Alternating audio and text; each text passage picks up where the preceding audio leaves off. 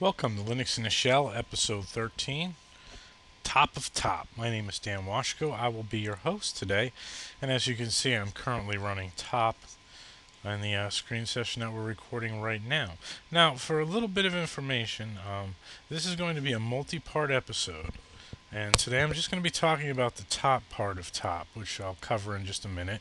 And remember that this is more of an overview and an example and a supplement to the website. So I recommend that you head on over to linuxinashell.org, look up episode 13, and read the full write up and listen to the audio to get the big picture of Top instead of just looking at these examples. So I'm going to focus on the top of Top, which is this section right here. The first 5 lines that you see when you start Top. Now you'll notice that there's some action going along here as it runs, and that's because Top refreshes itself by default every 3 seconds. Now I can change that, okay, by using a a command. So I press Q to quit out of Top, and let's say Top D. Let's change it to 10 seconds. Now, yeah, 10 seconds. So you'll notice now, as we wait for this to refresh in 10 seconds, which is a little bit of a long shot here, but you'll see. 10 seconds, there it is, it refreshed. But we want something a little faster. You could actually do Top at 1 second, and it goes every 1 second, refreshes itself, and that's probably just a little too fast. Now, you could actually do Top D, and the format is second, tenths of a second, so I can do 2.5 seconds, and that's just a little faster than 3, but you get the picture there. I don't. You can't change the refresh on the fly, as far as I can tell. You actually have to start it with the refresh rate that you want. So if I were to do a refresh rate of 2, I can also pass an n, -n, which is a number of iterations. So if I do 5, it'll refresh 5 times and quit. So watch, there's 1, 2, 3, 4. I should have counted the first one as the first iteration. So 1, 2, 3, 4. It showed you 5 iterations there. So the first, second, third, fourth. It actually refreshed 4 times, but it counted the first one as the first iteration. So let's just go back to the default view of Top. Now, some of the other commands you can see is if you hit the H key, it takes you into a help section, and you'll see right here it tells you what's highlighted is some of the values that are currently running. But right now, you can see what I'm focusing on is these values right here. LTM, it toggles off load average, task, and memory information. So we're going to focus on just these two right here, and I'll show you what I mean. I can hit any other key to continue, go back there. So if I type in L, it's going to remove this top line. I won't see it anymore. So L toggles that off. T is for the CPU tasks. It toggles those 2 lines off. So you can see those right there. And then M toggles the memory information off. Just right there. What else I want to say about this before I just talk about some of these values in here is right now it's showing 1 CPU, or 1 line of CPUs, and that's the aggregate total of all my CPUs in the system. This is a dual core system, so I have 2 CPUs in there. If I press the 1 key, it shows me my total CPUs broken out on separate lines. So that'll toggle off, hitting 1 will toggle that on and off. Now there's also another option here, is IRIX mode, which is on by default.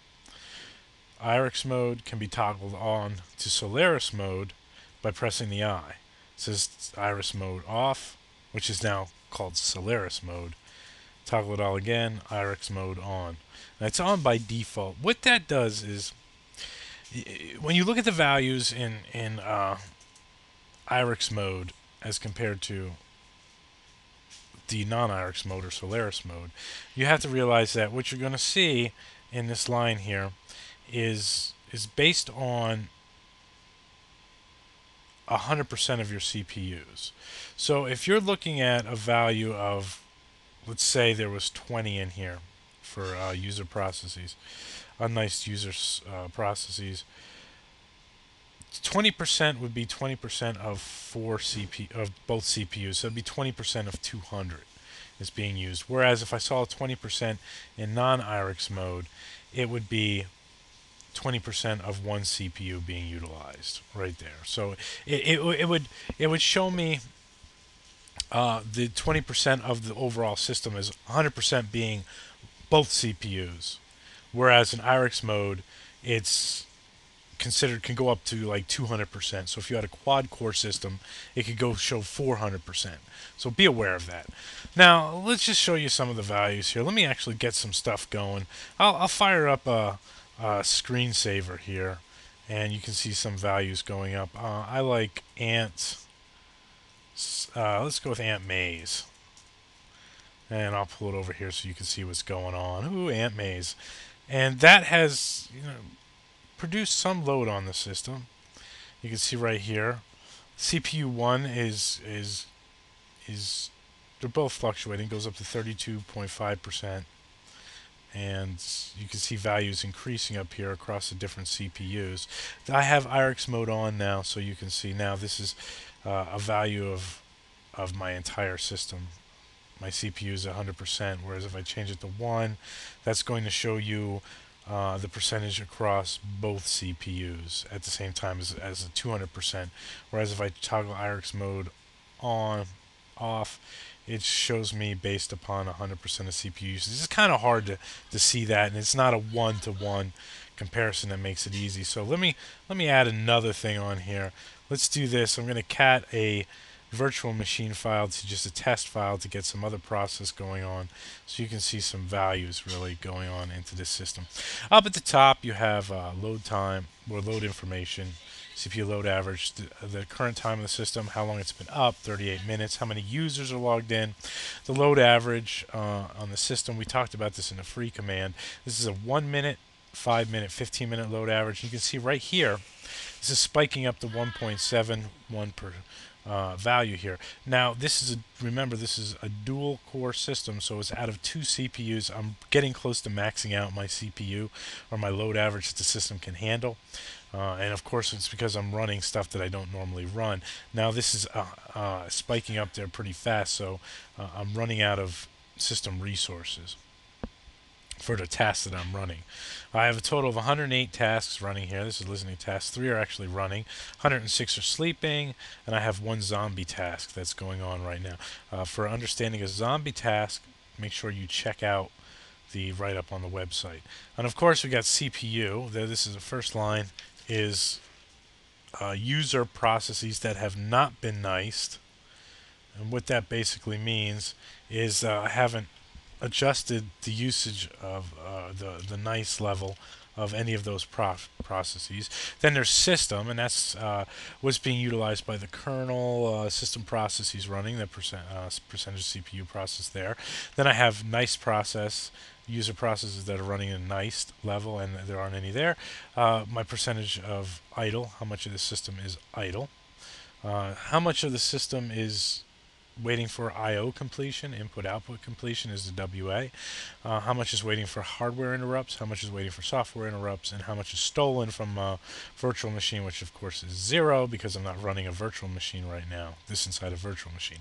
So you notice that what this process is doing here, this cat command is doing a lot of writing, so it's doing a lot of input-output. If I killed that process right there and I go back to top, we should start to see that the weight goes down dramatically. It also it reduced that. Now a lot of idle system load has gone down. And finally we have memory usage right here, the total memory in kilobytes, how much is being used, how much is free, how much is being used by cache buffers, swap information, how much is being used there. Remember, this looks like it's skyrocketing up there using a lot of memory. That's not necessarily the case because I got a lot of buffer cache. For a complete understanding of that, look at the website, check out the free command that I did on episode 8 or 9. So check that out for a full understanding of those values in there. Now you see that there's still a zombie process there. I think this might be from the ant maze. So if I kill the ant maze, go back to top and see if it refreshes. No. So I wonder what that zombie process is.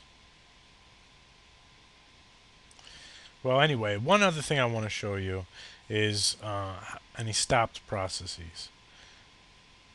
So what I can do here is, if, for instance, if I were to do, let's see, well, let's go back here. I think I can do a stop process here. Let's bring up the ant maze again, and we'll do a Control Z to stop it. Oh wow, look at that! It actually stopped that there, but it left it open, and you can see now top will report that there is one stop process. If I do a foreground %1 to bring it back to life, look over here at top and it shows that there's no more stop process. So that's pretty cool. I'm wondering what that zombie process is. So I'm kind of getting off track here on what I want to do, but let's check that out.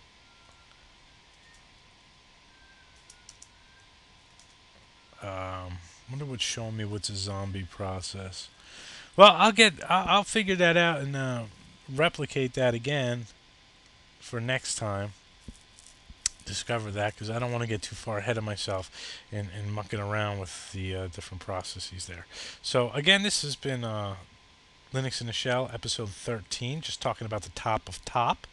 Head on over to the website to check out the write-up and cover out what a lot of this stuff means in more detail. And thank you very much, and thanks Hacker Public Radio, and have a great day.